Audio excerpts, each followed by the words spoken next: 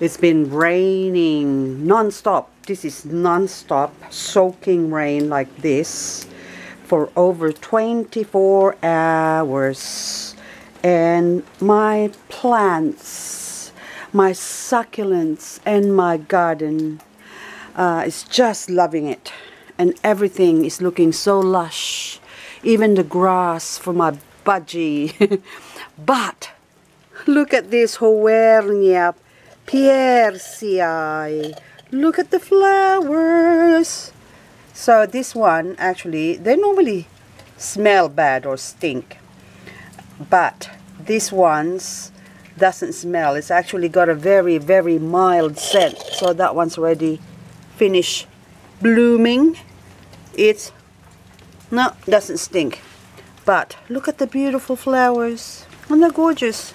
There you go. Beautiful, beautiful flowers.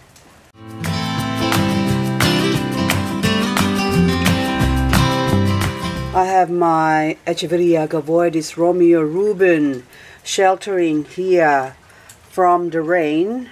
Not because I'm afraid it's going to rot, but because I need to pot it up or repot it and put it in a pretty pot because they really are getting distorted. See that one there?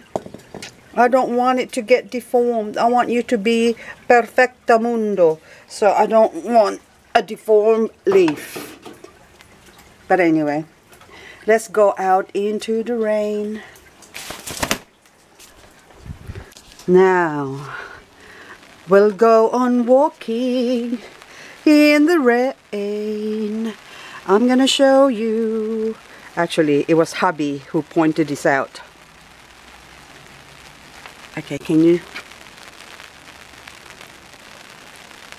Why don't we have a video about the sound of rain? Okay, I'm actually just going to check the ones here that are soaking. Oh, look how much water is in there. So if you see in the video yesterday, they were actually dry. And now look how much water. There you go.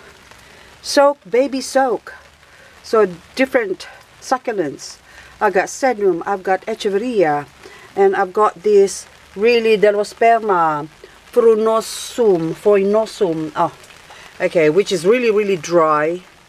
But look at that. Poor things, it's got hair and it's about to flower, but only when the sun comes out. And brown ghost plant. Beautiful. That's a beautiful, beautiful pink plant. And of course, the little agave creme brulee is enjoying the rain. But this is where I want to go and check. Some of these areas here doesn't get watered at all. Okay, my Peruvian blue is good. Oh, look how beautiful Lola. Lola, la la la la Lola, which is actually a Derenciana. The grass are growing. The bluebird is blue. My lemon and lime is lemon and lime, beautiful. Or actually, is that a Blade Runner? I don't know. I have to look at the label, but doesn't matter. I can't. I'm running out of hands. And my Vera Higgins, and down in the bottom, Paddy Pete. Paddy Pete, Vera Higgins. So I'm going to do a video of those two to show you the difference. But anyway, oh, hang on. Take a look at this pink one over here. I'm getting wet. How beautiful are you? Oh my Lord, you are so gorgeous. Still, even without the sun, look, the flower's about to open up. But anyway, it's actually pale, a little bit pale now. They're much brighter when there's sunlight. Do we have root rot? No. I'm confident to say there won't be any root rot happening except for those ones. Oh, speaking of root rot, remember this one?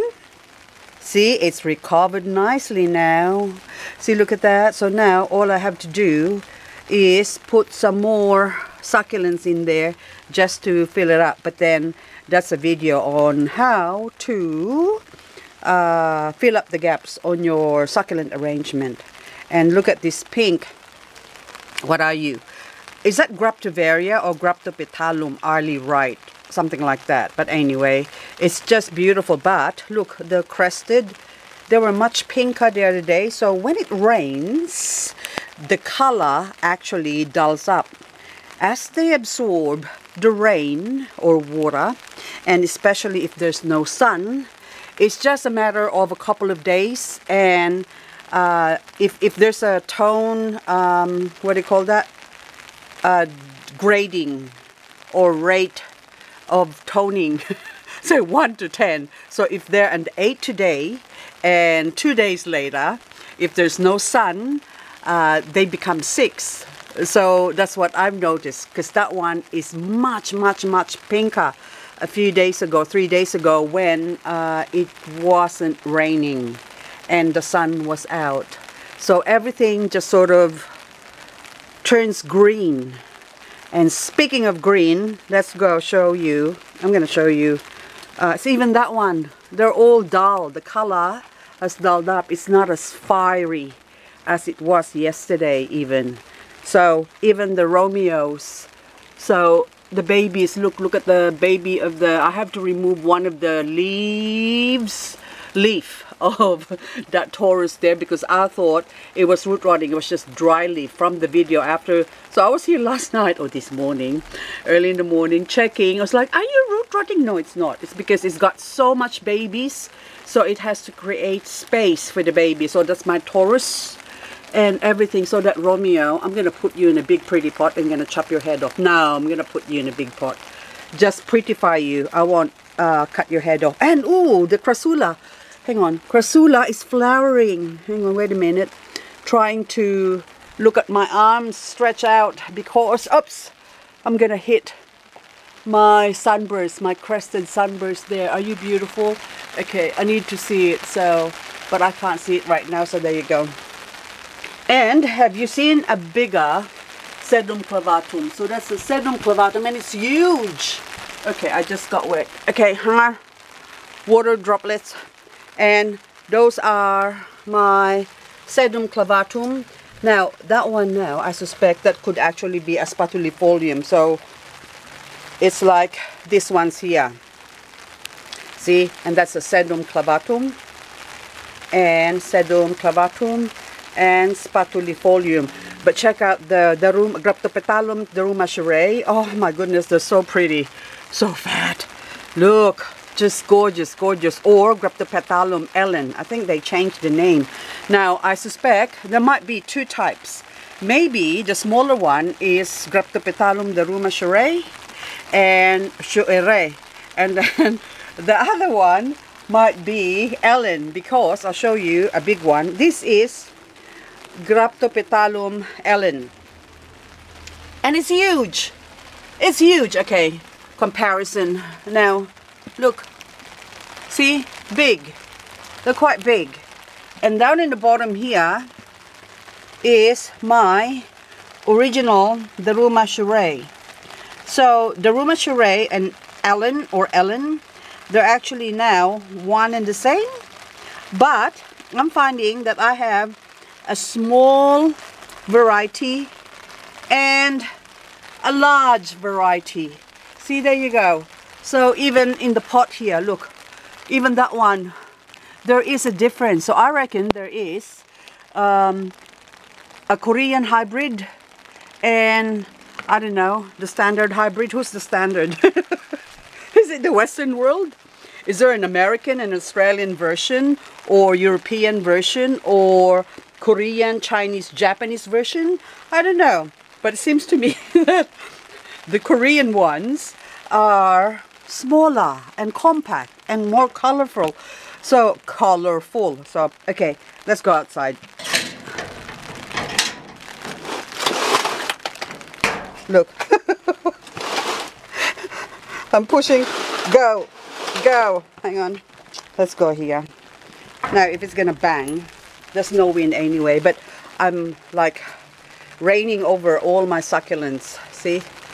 Okay, even look over there. And that asparagus needs to be chopped. Now, this is how I collect water. The hubby's boats here. And look how much rainwater it's got.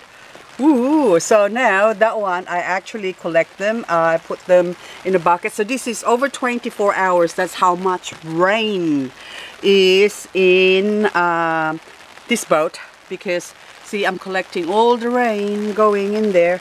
But anyway, let's go check out the garden. So most of them are green. This one, I meant to pull out all these plants because they're just, the Francesco Baldi is just crowding out all the other plants. Okay, my cottage garden plants are, half of them are dead. Oh, sorry. Oh, that scared me. See, I knew it. It's gonna bang into the whatever. But anyway, so this is all. Let's go check out. Okay, not beautiful. They are loving the rain. Look at the Bernalense, Graptopetalum paraguayense, Bernalense. Beautiful, beautiful, gorgeous pink. It's like cute, cute, cute pink. They are ripening, I would say.